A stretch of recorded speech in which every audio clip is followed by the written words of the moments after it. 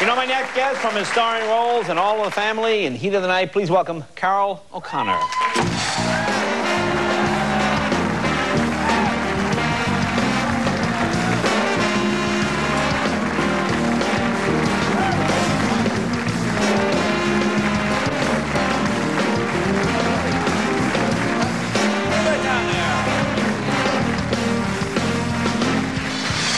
Well, welcome. Nice to have you here. Thank you, Jay.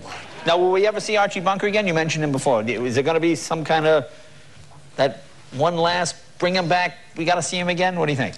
Well, you know, CBS asked me, they had one of their presidents over there that was suddenly, you know. Yeah. That happens to. Welcome to show business. Entertainment, heads of entertainment of the 3 networks are going along fine, and the name is taken off the parking spot. That's the end of it, see? So I had a nice fellow like that over there. He liked me, and he said, Carroll, how do we get Archie Bunker back?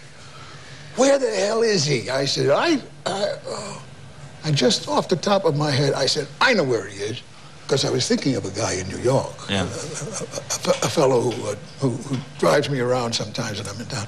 I said, Archie is now living in Manhattan, and he has a car hire service.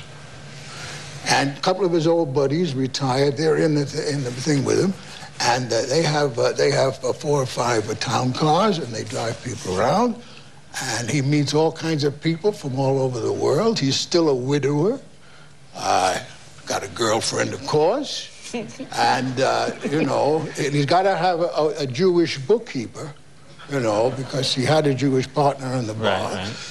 So we could make something. What do we do with him? What do we do with him? I said, I don't know what we do. We didn't know what we were going to do with Archie when we first put him on the air back in 1972.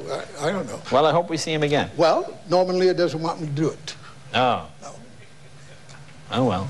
There you go. There you go. There you go. Good answer. There you go. Carroll, thank you, sir. God bless you. Carroll O'Connor will be right back with Kenny Loggins right after this.